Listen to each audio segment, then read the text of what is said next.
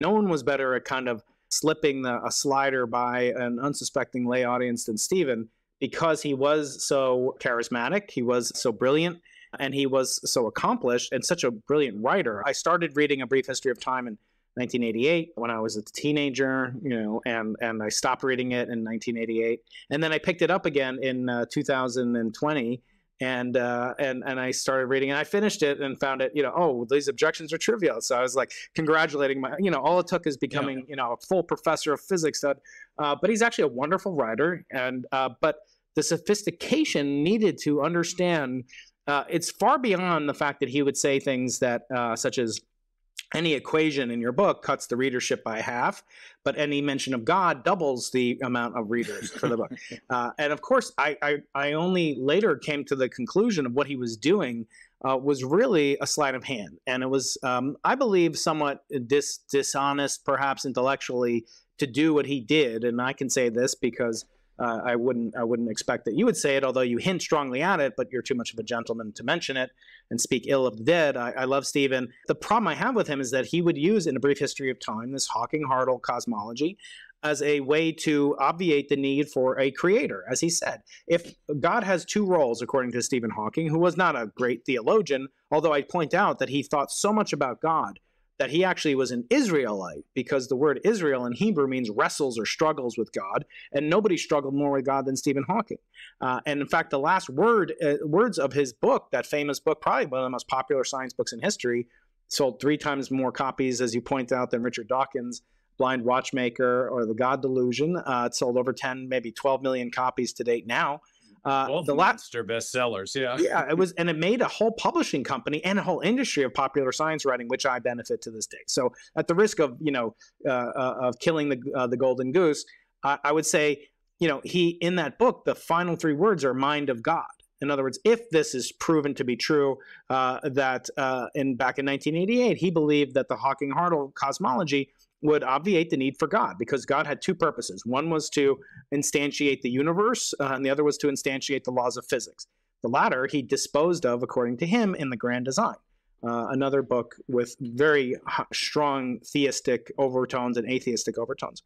But speaking of A Brief History of Time, in that book, he goes through what I only later really recognized as, after going through graduate school, basically, as he was doing this mathematical trick of transforming time in a calculational sense from proper time, from physical time, which we enjoy right now, and we can do experiments on, and we can observe things like time dilation and other relativistic effects.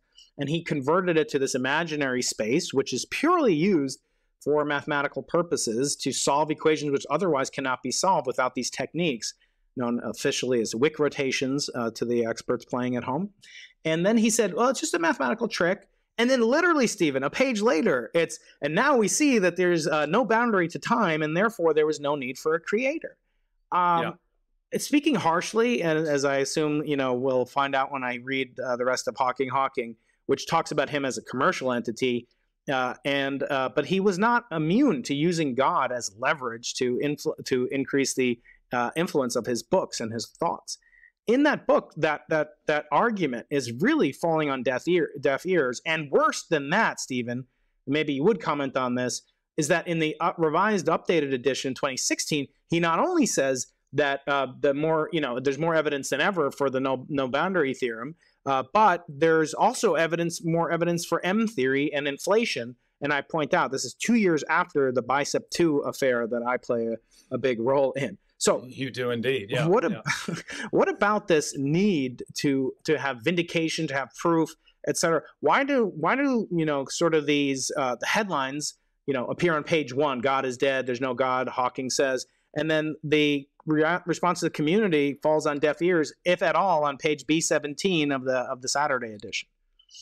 Well, that was one of the things that you mentioned, Lawrence Klaus, a minute ago, and I'm indebted to him for getting me into this whole subject of quantum cosmology. I've been studying it a bit, but in prepping for a debate, I read his popular book, and then that took me to Blinken, and then that got me not only I was fortunate enough to attend the lecture series that Hawking did in preparation of the release of A Brief History of Time when I was a grad student in Cambridge. So I've been aware of this for years, But in prepping for a debate with Krauss, I ended up getting into the technical papers on quantum cosmology, and that's reflected in the last 3 chapters of this book. And one of the things that I was shocked to find was that this idea of the idea that the Wick rotation that eliminates in an intermediate step in a longer calculation the implication of a singularity, but only in the domain of imaginary time, or in the complex domain of imaginary numbers. That implication that he drew from that in The Brief History of Time played absolutely no role in his technical work with Hartle. Mm-hmm. That was something that was purely offered for public consumption. And yet he, as he pointed out in the book itself, the idea of imaginary time and the depiction of the space-time geometry that is possible during that intermediate step in the complex domain has no physical meaning.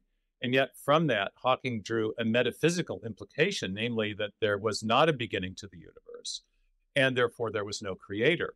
But then he acknowledges that when you complete the mathematical manipulation, when things are converted back into the real time in which we live, the singularity reemerges. And this is one of the things that was actually also very interesting, is that the singularity is presupposed in all of the quantum cosmological modeling. They don't eliminate it. It's only in this popular work. And if I could just circle back to your previous very astute question about, well, there's always a new cosmology. How can you draw any significant conclusion from the whole, body of work in cosmology when things are constantly changing? One of the things that's not changing, that's a constant, is the need to account for the specificity of our universe as we find it. And specificity in mathematical terms is, in a sense, it's a rarity of condition among a vast ensemble of possibilities. And no matter which cosmology is invoked, there is a need there's what's called the cosmic winnowing problem.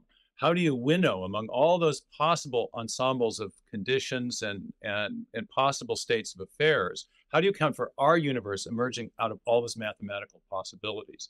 And that problem is ubiquitous. It cuts across the grain of different cosmological models.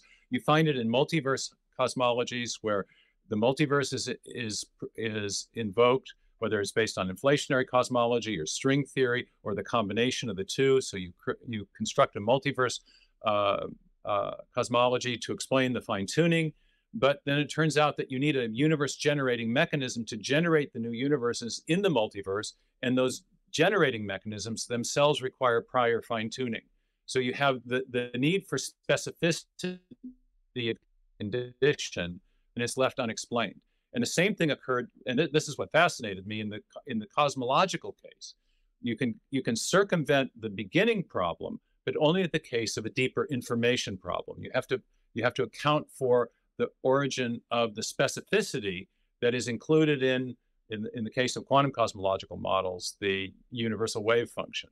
So some of these problems that are necessary to account for the origin of the universe at all, why we have something rather than nothing, and why we have a specified something rather than all the other things that could be, are not eliminated by any cosmological theory, and instead continue to beg the same types of questions about the origin of specificity of information, where in our experience we know of only one cause for the origin of information, for the origin of specificity in that sense, for the origin of fine-tuning, and that cause is a mind. So there's a kind of incorrigibility of the same type of problems in all the cosmological models, and that's what I meant earlier when I was referring to a kind of what I'd done in the book was construct a robust argument, one that was not dependent on one model versus another, but rather upon the need to solve certain basic classes of problems that are only solved in our experience by the postulation of mind or intelligence.